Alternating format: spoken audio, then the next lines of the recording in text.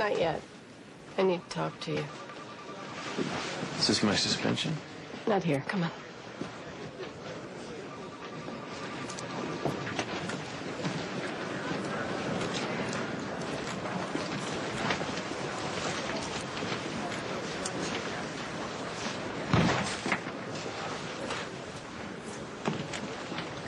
Oh, God. Give me a break. Doug. Carter, just listen. Just for No, I told you, I am on painkillers for my back, but I'm functioning. Dr. Carter, you would be wise to be quiet and listen.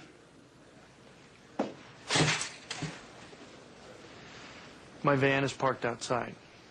We have a ticket to Atlanta. There's a drug rehab.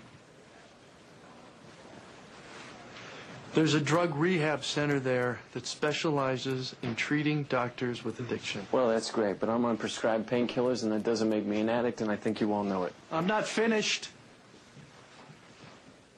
It's apparent to all of us that you have a drug problem. Therefore, we cannot allow you to continue working here or anywhere else as a physician. So you have two choices. Get in the van, go to the airport, check yourself in, and when you come back,